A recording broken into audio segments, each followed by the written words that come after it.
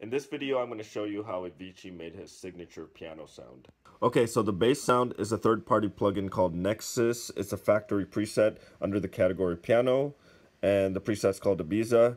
Turn off delay, turn off reverb, set release to 10 o'clock, set the spike to 2 o'clock. Okay, so for my effects chain, I have an EQ8 with this as a curve. I have a ping pong delay set to number 2 with 30% for the dry wet, and I have a reverb with the low cut on, decay time to 4.34 seconds, and 40% dry wet. Okay, so let's see how close I got it to sound.